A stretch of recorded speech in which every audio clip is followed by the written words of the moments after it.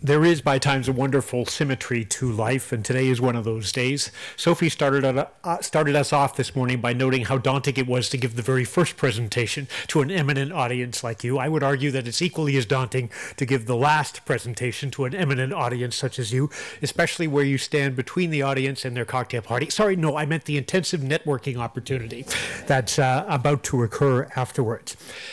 Last speakership is not a new thing to me, right? You live in a world that's dominated by the alphabet, and your last name begins with a W. You either learn to speak last or you never get to say anything at all. So I will beg your indulgence here to give me an opportunity to speak to a project that is an example of Canada's deep commitment to the principles, to the values, and also to the implementation of the Galway Statement, and that is the Ocean Tracking Network. Now, I just have to figure out how to advance the slides. Very good. Well, the Ocean Tracking Network is about tracking animals in the environment, the highly valued animals. Almost everybody in this room understands that food is an incredibly important thing for human beings. There's also the recreational use of wild aquatic animals for the harvest and live release angling, for the issues revolving around tourism, the shark diving and the whale watching that's developed. You have social and ceremonial purposes for First Nations, very, very important in Canada. And there's also the ecosystem roles that such animals play. We're also working with a marine environment that, again, everybody in this room knows is changing extremely rapidly. Our growing human dependence on it is there. We're buffering previous land impacts and depending on our future economic growth there. But in point of fact, where we're poised is really at the dawn of the second human industrial revolution. The first one happened in the 1860s on land, and associated with that was a massive decline in the biodiversity of the land with extinctions of many different species. As we develop this capability to move out there and do that in the ocean, we can either repeat that pattern or we can get to the point that we have enough information so that we can manage it. So we're not losing all of the previous benefits and values that we have there while deriving all of the other benefits that will come from the blue growth. And that's where we need to go, a much more intensive management regime. So what the Ocean Tracking Network is about is global science through shared visions and partnerships. It's about building a new ocean observing system, one that the global ocean observing system has said we need, about biology. We have been underrepresented in terms of looking after these kinds of things. And it's built around trying to tap into an organic growth in people who have been actually tagging with electronic tags and tracking the movements of animals. In this slide, the color patterns that you see there show all of the places in the world where telemetry is underway. The different colors symbolize different things about the years in which it's been placed and who's doing things, but the yellow color is the one that I want to highlight to your attention here right now. And that is groups of people, and all of these groups that are out there with colors are using compatible equipment, seamlessly compatible. You tag animals in one place, you can pick them up in another place with this equipment, which means that effectively we have nearly a global ocean observing system possible there if we could only get people to share data. And the yellow groups are the ones who we haven't managed to get sharing data yet. And Europe sticks out very, very strongly on that one. That is a group that we want to bring into this one. So this is a slide about the opportunity to bind these people together through the system, develop a new ocean observing system for biology based around the movement of animals, built on the organic growth. All of these countries that have this have been building this since the 1970s because they need it to answer regional questions. And the great beauty about getting people to share data is that the larger scale movements and the larger scale questions emerge as a consequence of meeting local needs, just through the people coming forward and sharing the information that they've got. It's all about doing more with the same resources. If you just get people to share things through the internet, we can get there. So what the Ocean Tracking Network is about is looking at local to global movements and survival of ocean animals. And we use a combination of acoustic and satellite telemetry to do that, and then trying to figure out what it is in the environment that drives these distributions, the oxygens, the temperatures, the other physical variables that are out there. Once we know that, it will serve for local needs right now, but it also serves in helping to predict how this is going to change when those environmental conditions change as a function of climate change. To get to this and to the animals that we track are almost anything that we can get a tag on. The different groups are determined by whose interests are there.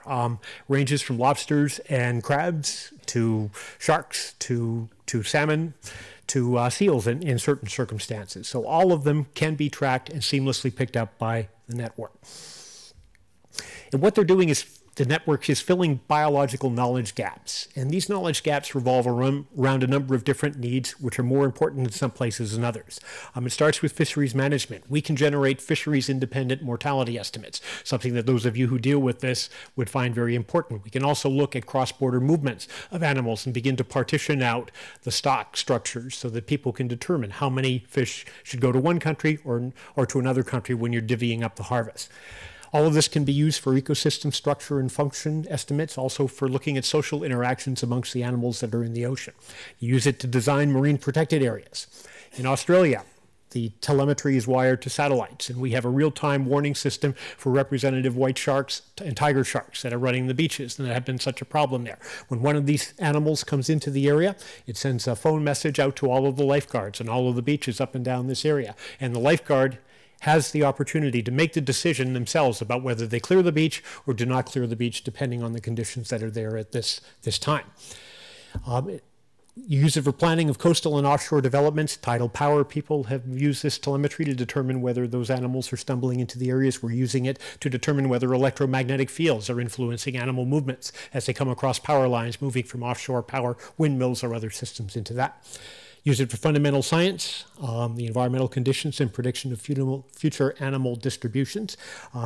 In this case, one of the great things about the Ocean Tracking Network and about Canada and about the other efforts that are in Canada is that we're small enough to know that we really need each other. And when a program like MEOPAR is developed with really good modelers and really good oceanographic observing things, it behooves us to reach out, and even though it wasn't in the original proposal, to make those linkages to this. And we have now integrated ourselves.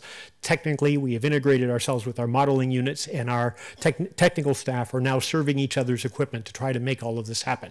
Those kinds of linkages are really, really critical and important to deliver.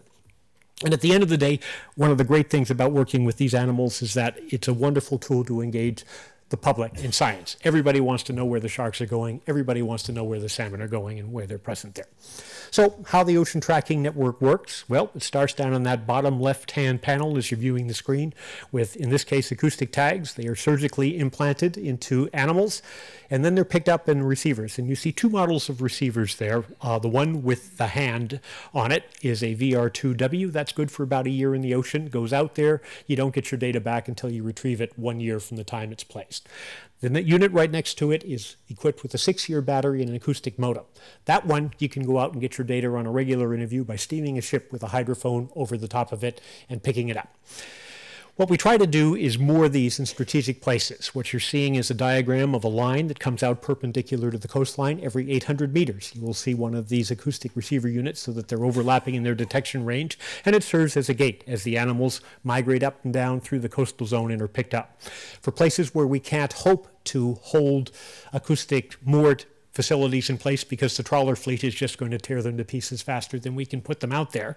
We have mobile platforms, things like wave gliders and the Slocum sea gliders that can go out and can be set to patrol those areas and provide that kind of coverage. Put all of that together, we can get to the point that we can do a pretty good job of covering an area. So here, for one example, is what happens in the Scotian Shelf and St. Lawrence area for our Gulf of Maine area. As you look there, and I do have a pointer here, off of Halifax, you find something that we call the Halifax line. That's the world's longest telemetry line. It comes out over 100 nautical miles with one acoustic receiver every 800 meters, 254 of them in total. That's picking up the movements of animals between U.S. waters and Canadian waters. Things like bluefin tuna that come through and move back and forth and feeding that data back. We have similar blocking lines to enter into the Gulf of St. Lawrence, so anything that goes in and out of the Gulf can be picked up. And all the rest of the red lines, or red dots that you see there, are deployments of opportunities. They are places where people have meteorological buoys or other kinds of facilities that we can attach at very little cost, an acoustic receiver unit, and increase the granularity and the scale on which we can detect animals and the temporal scale that's present there.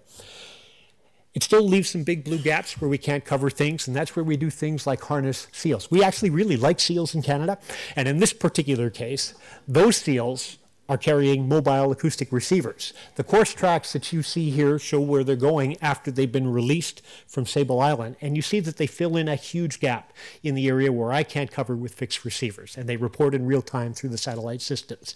So what we have is abilities to build up this kind of coverage and get the grain that we need.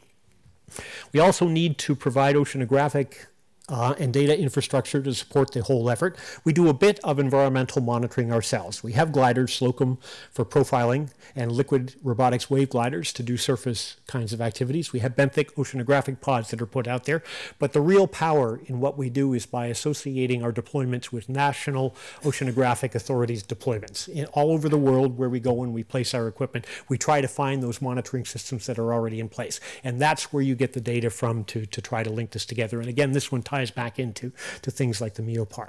We also have a data warehouse that stores all of our tracking data. This is now recognized as an associated data unit of the International Oceanographic Data Exchange. In other words, we are up there with the best standards globally and recognized and feeding into that global ocean observing system. So it's a system that's in place and easily exportable to others who want to get into the game.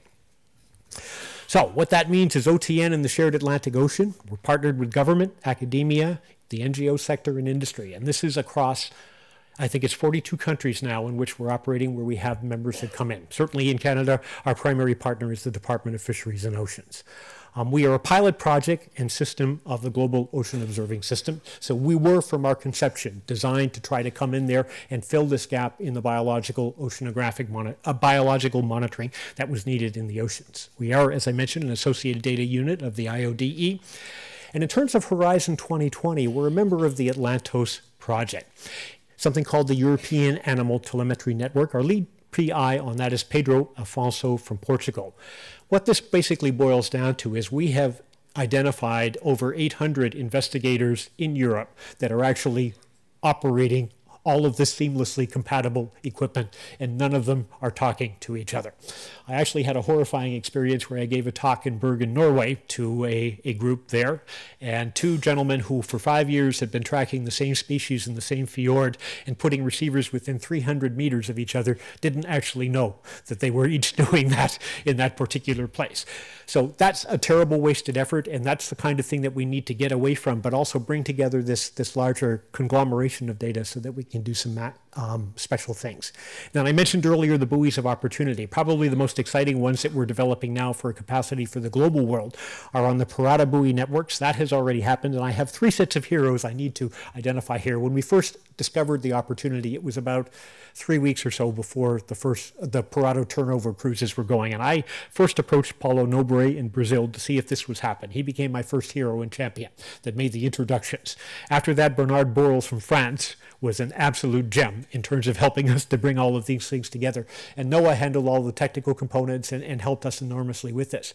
The end result of that is we now have a barrier line that comes across on Parada and is carrying over now into the Indian Ocean. So we're starting to do the Rama buoy network as we speak now, and that's going to be an incredibly powerful tool for this global network that wants to look at these movements of these particular animals.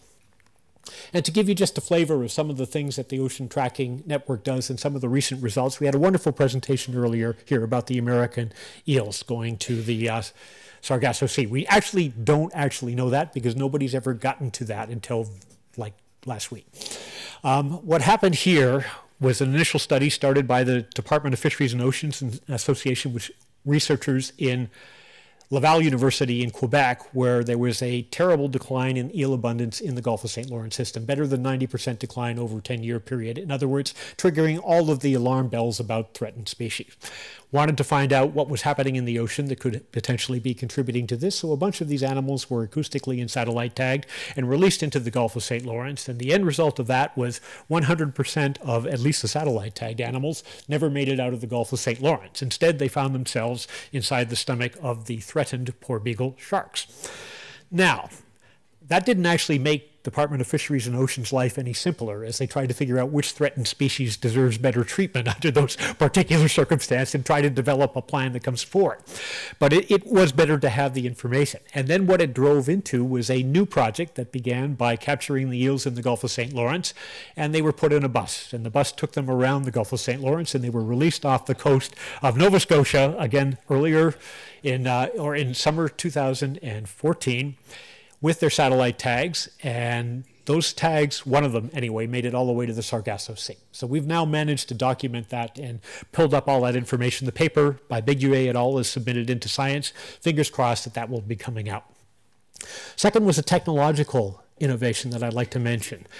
It's very, very expensive, as everybody in this room knows, to get an oceanographic vessel. For me to tend the Halifax line, the vessels can cost as much as $23,000 a day to go to do that. We began working with our wave glider to see whether we could tame this machine to get it to the point that maybe it could do the servicing and the uploading of the materials. That involved bringing Canadian firms into association with the international manufacturers of the wave glider, getting them to work collaboratively and launch it out. After one or two false starts, this year we managed to tend that entire Halifax line, 250 units, using the wave glider alone, taking my ship time cost from $23,000 a day to $250 a day.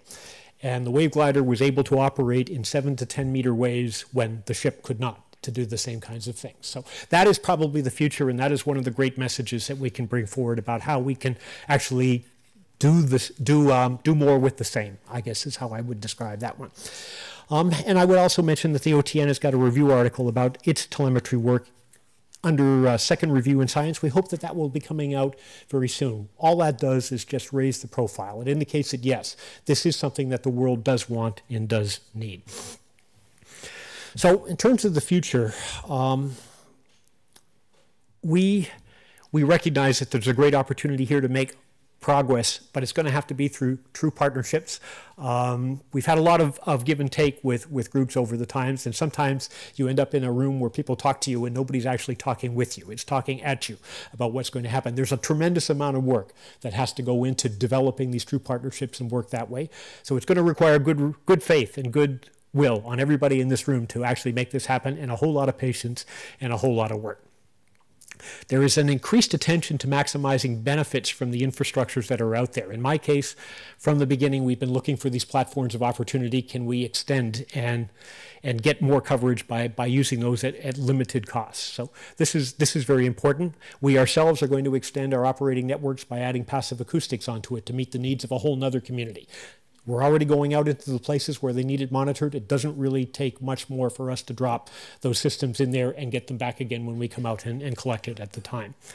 We need better integration of our data infrastructures, not only the things that I collect, but how do I take my telemetry data and overlay it against acidification data, or all of the other things that people are going to have to overlay it with. That's going to be a big, big task.